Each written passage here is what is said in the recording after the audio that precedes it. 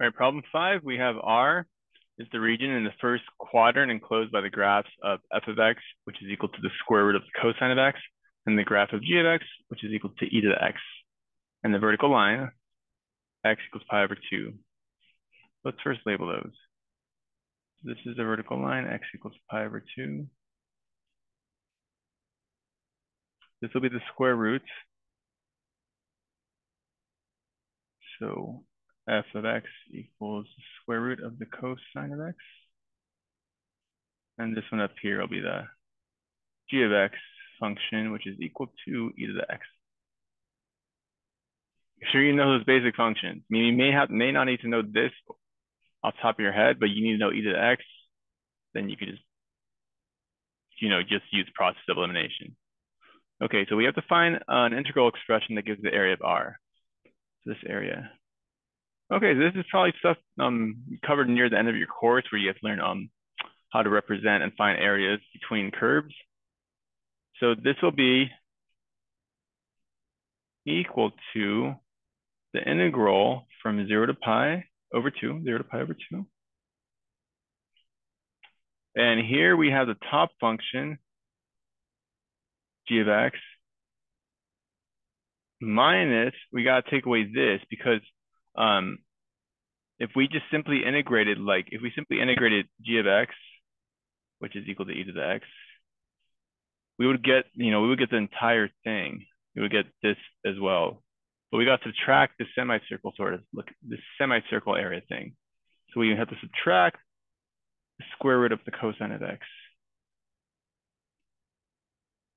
And that's it. Again, we don't have to evaluate this. That's all we need for that one. Yeah. How much more? Not much to it. Part B. All right. Find the volume of the solid generated when R is revolved about the x-axis. Okay, so we want to find a solid revolution. We want to find this when we're spinning around the x-axis like that. So let's remember what a volume is. What a volume of the solid revolution would be. Remember, that would be equal, essentially you're always going to create a cylinder. And for that, it's be pi r squared. But since this one has a hole, what we're going to do is take pi integrated from, a to b. And we like to set up a large radius expression, square that, minus the small radius expression. And in this case, since we're revolving around a horizontal axis, it'll be with respect to x. So what we're doing here is we're gonna have our big radius will be this guy. It'll be the one over here. Because remember the big radius is the one that's farther away from the axis of revolution, which is the x-axis. The small radius, let me grab a different color pen, will be this interior one right here. So we set this equal to where e of x is the large radius and the square root of the cosine of x is the small radius. And we just essentially have to evaluate it. The key is setting it up correctly. So let's go do that. V equal to pi from 0 to pi over 2. Large r of x, which is e to the x squared, minus small r of x squared.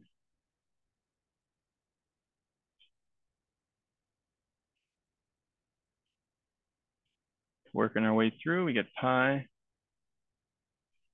times the integral from 0 to pi over 2. E to the x squared, we just can write that as e to the 2x.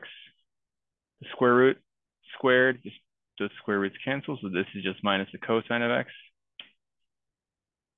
dx. Evaluating, we find the antiderivative. So you go pi times the antiderivative e to the 2x is e to the 2x over 2 because we just divide by the derivative of 2x. The antiderivative of the cosine of x would be the sine of x. When we evaluate this from 0 to pi over 2, and then multiply by pi. So pi times e to the 2 pi over 2, or just e to the pi, over 2 minus the sine of pi over 2. The sine of pi over 2 is just 0. Or no, sorry. It's just 1. Don't make that mistake like I just did. And then minus e to the 2x, or e to the 2x evaluated at 0. So minus e to the 0 over 2 minus sine of 0, when that's 0. Working the way through.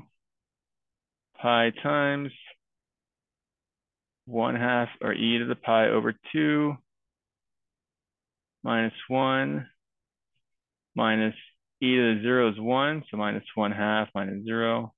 So minus 1/2 minus 3/2 times pi. So we get essentially pi times e to the pi over 2 minus 3/2. And again, this is not a non-calculator problem, so this is all you have to do. You don't have to evaluate it and get a like decimal approximation. Part C, all right. This is usually one that students find the most challenging on these exams, and that's where we have to find the volume that's going to be generated with cross sections. And these cross sections in this case are perpendicular to the x-axis, which are semicircles. So this is going to be a weird looking thing. Let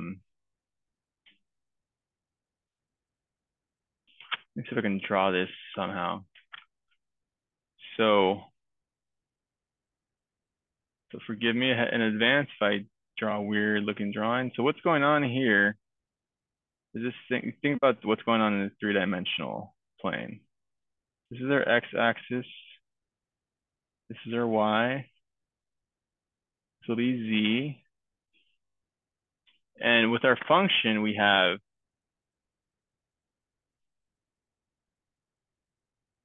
this will be our, this is the f of x is square root of the cosine of x. So this is f. And then the other one looks like this, something like that. Up to pi over 2, right? This function up here is g. Now semicircles, so the cross sections are going to look like this. Again, they're going to be perpendicular to this axis or parallel to the y-axis.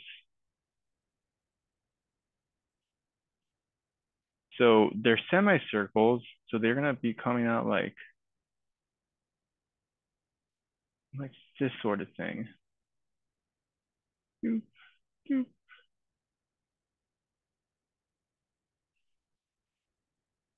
So it's going to be like some dome looking thing.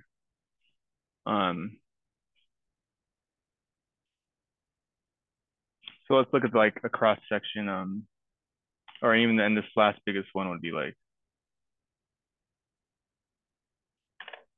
so I don't know if that helps, but you're good at if you're good at geometry and mentally visualizing this, that's essentially what's going on here.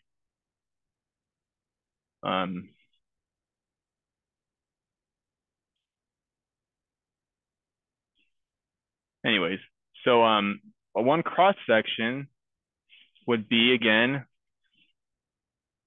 a vertical line. You know, the vertical line, the top is the g function, the bottom is the f function. So the base of this, if you look at it as a semicircle, you know, is, you know, this part down here. So we're looking at this sort of thing. To get this length, so to get a length of the base, you would do g minus f. This bottom part would be g minus f. And remember, the area of a semicircle is, 1/2 pi r squared.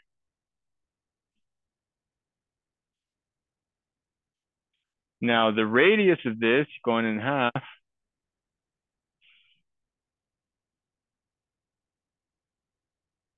would then just be half of this. So the radius, so the distance is, again, from here to here, that would just be, that's the radius.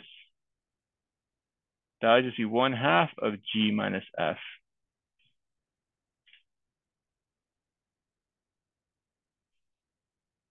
And again, let me actually so this, if I'm referring to this would be like one of these cross sections. Like, I probably should have made this bigger, probably would have looked a little better. It'll do for now. Or maybe more, I'll work on this. So then this, we just use this formula for that.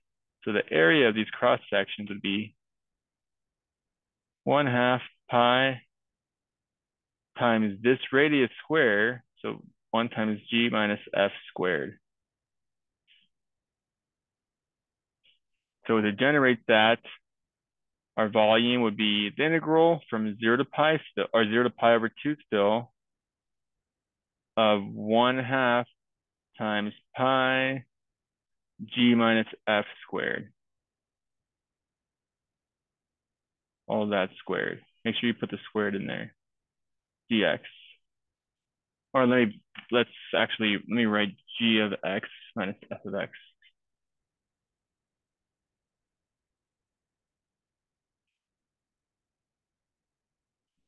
And actually, I just caught a mistake, luckily. The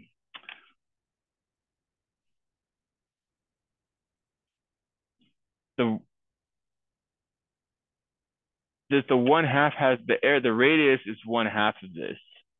So I got to put this, let me rewrite this.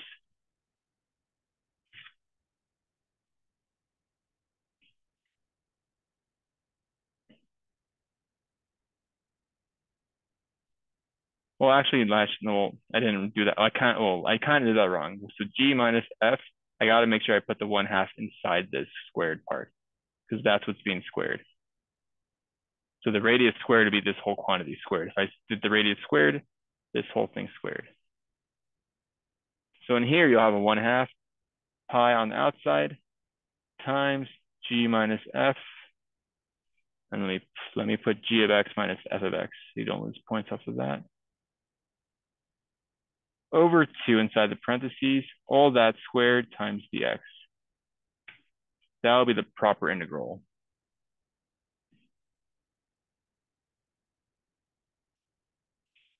And that'll be your solution. I actually really like these problems. I know some students find them tough, but they're very satisfying once you get them. But you got to practice and really maybe use some 3D like rendering, or like use your textbook images because drawing this on paper is kind of hard to visualize, especially when you're first learning this. It's good to have a very good 3-dimensional representation so you really understand it. But all right, I hope that helps. But let me know if you have any questions. Any feedback is appreciated. So good luck.